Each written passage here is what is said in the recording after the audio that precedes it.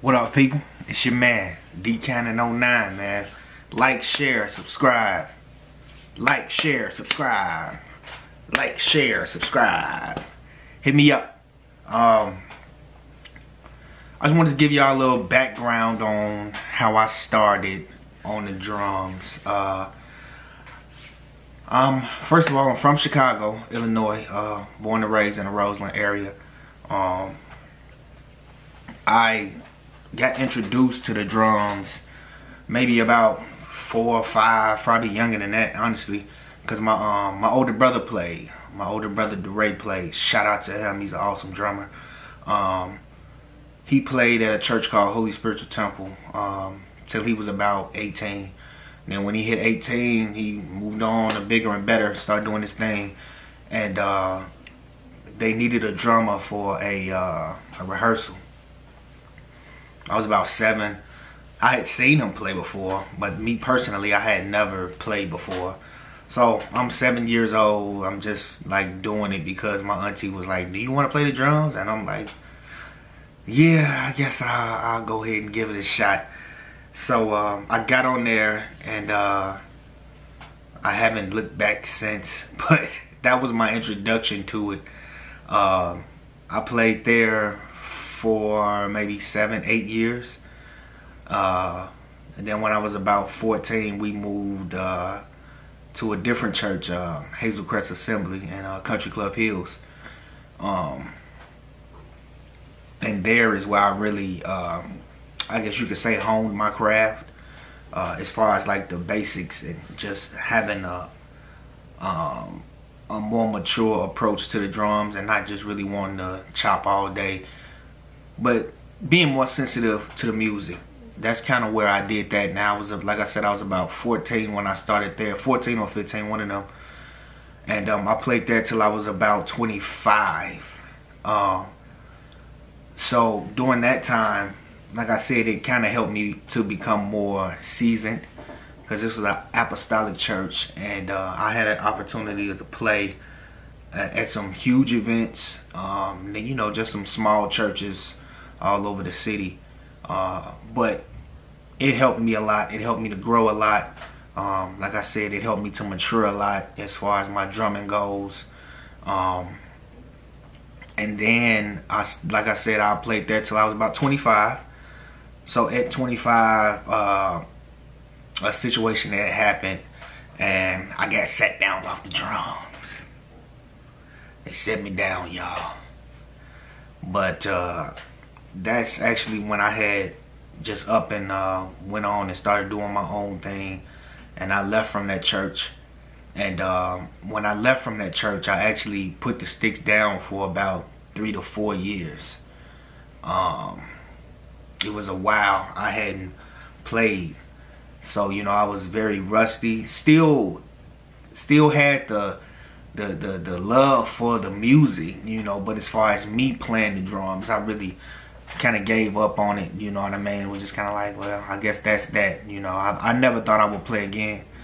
And my uncle called me one day and asked me if I can come and you know, get his church a shot. It was a paying gig in Chicago, back in the city. So I'm like, yeah, whatever, that's cool. And that helped me to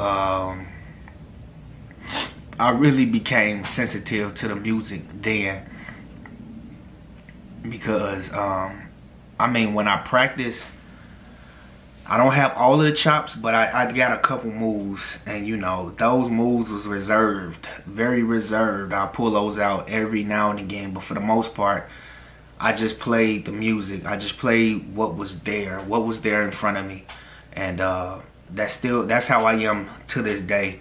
I kind of just play the music.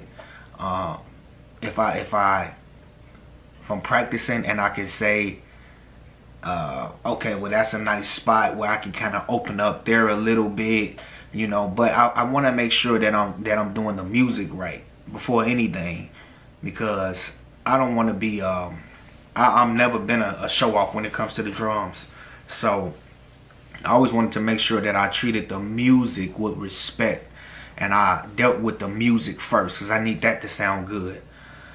So that's what that church kind of showed me, because it was a small church. So I didn't want to be over the top, you know what I mean? So I kept it very simple. And it helped me a lot. It helped me to grow as a drummer and mature as a drummer. And that brings us to present day, where I'm playing at Woodlands Community Church in Homewood. Now I'm just more of I'm very picky on what I play and how I play it, how I sound. Is everything even? Is my tempo right? I'm just more in tune with the elements of the music that's going on around me. I want to make sure that everything sounds good and even. And you know, if I find a little spot somewhere where I can open up, then by all means I will. I'll open them up a little bit, you know, go a little big, you know what I mean, put some little chops in there, but just making sure that everything sounds good. And I like my growth. I'm just ready to, you know, step it up to another level, because you know, I've been doing this for a while, and I'm just ready for it to start working for me. So that's why I got things like this camera, you know, my tripod, and I'm just really finna start going crazy and investing in myself as far as hardware goes, and just doing everything that I need to do to set myself up for success. So I just wanted to give you all just a little background on how I got started playing the drums, and where I'm at with it now. Chops, some people call them gospel chops, and you know, all of these type of things, but at the end of the day, they are nothing more than just rudiments. If you learn your rudiments, and it's a lot of rudiments, but if you just learn, just me preferably, I like single stroke roll to practice, and I like paradiddles. I like to practice them at home on the pad, but then once I get to church and I get to my to the drum set, then I'm able to kind of move it around and you know, make it just have different sounds and different.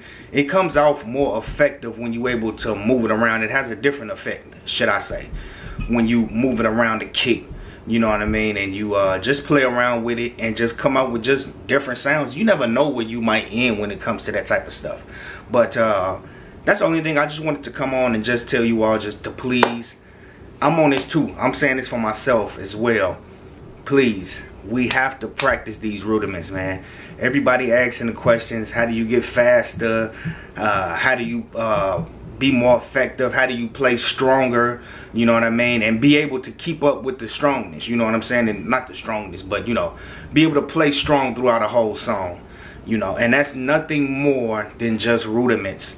So I'm about to go crazy, and I hope that you all do the same with these rudiments. And we're gonna take it back and try to be more technically sound, man, because I see a lot of guys out here and they have like all of the chops, but then like most of the time, like me, I don't really know what I'm doing. I'm kind of just feeling, you know what I mean? I'm kind of just feeling what I want to do, but I want to be able to play a lick and know exactly what I just did. I want to know that I went right, left, kick, kick, right, left, right, left, right, kick. I want to be able to know that I did all of that, like on purpose, intentionally. I did that move. So that's my next phase of drumming. That's my next level. That's exactly what I'm finna work on, and that's where we at with it, man. All right, y'all. Peace.